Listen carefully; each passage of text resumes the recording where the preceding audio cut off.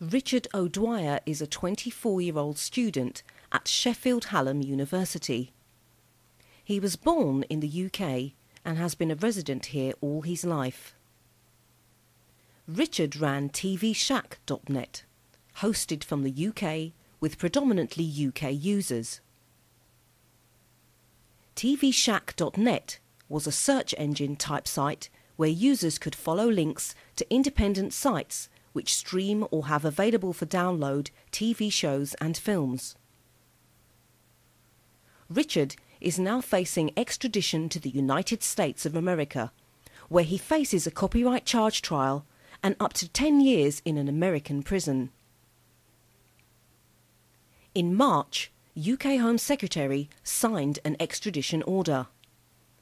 This is a dangerous precedent, and we need to stand up and show that we will not let our fellow countrymen be shipped to foreign soil to face charges he committed on his own soil.